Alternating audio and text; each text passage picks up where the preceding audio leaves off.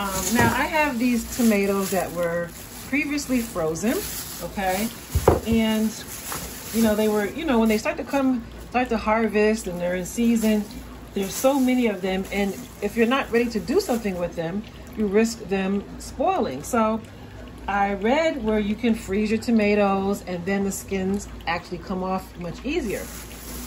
So I have several tomatoes that are frozen, and I've got some warm water already in the sink here, okay? And so I'm just gonna start, I'm gonna turn the water on actually, and I'm just gonna start adding, just dropping them into the water and go from there and kind of just see what happens as far as how easy the skins will be to be removed. And if I have, you know, how much effort has to be put into it. Okay, so I just have a few.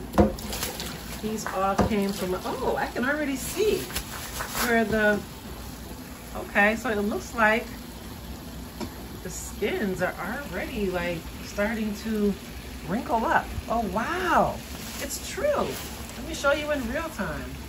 Look at that. Oh, wow. Game changer. So it's true. Oh, wow. Oh, wow. Let me turn, I forgot to turn the light on. Hopefully you guys can see that. Oh, wow. Yeah, it just rolled right off. The skin is rolling right off. Look at this. Okay, so this is going to be my new go-to. Awesome. And then I'll just take off the skins basically, and then I'm going to allow it to, oh wow, it's just rolling right off. And then I'll just allow these to defrost a bit before I jump into the recipe. Wow. I'm so excited about this.